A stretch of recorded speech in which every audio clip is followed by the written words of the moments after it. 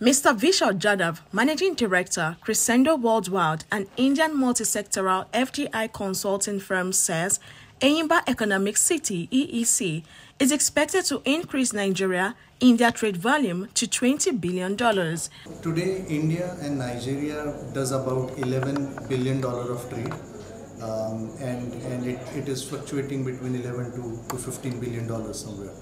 So with this new economic city, we are targeting towards increasing this trade between two countries to $20 billion. Yeah, that's what is the goal, which both countries and respective governments are scaling. It is our role as Enyimba Economic City and Crescendo Worldwide.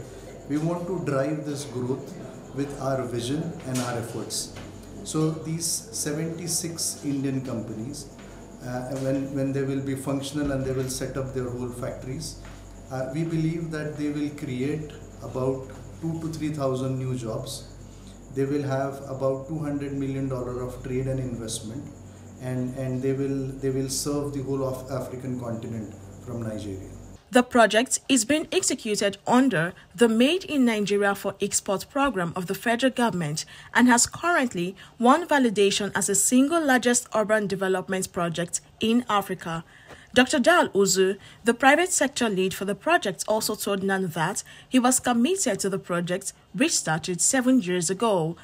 He said Brilliance Co. Limited in China has raised 84 prospective companies and commodity development initiative in Nigeria with over 26 companies. It's a 9,803 hectares of land. It's not an industrial park, it's a new city. I know why we're doing new city. It's easier to develop cities than to develop industrial park. If you are doing a city, you have growth sectors, right? If you are building industries now, the exchange rates will scare a lot of people because you can't be sure of what you're doing, right? But you have another sector that could drive the place faster. And not just that, industrial parks have not worked in Nigeria for that same reason. Most of the things you do are in a city are complementary, right? Your children go to school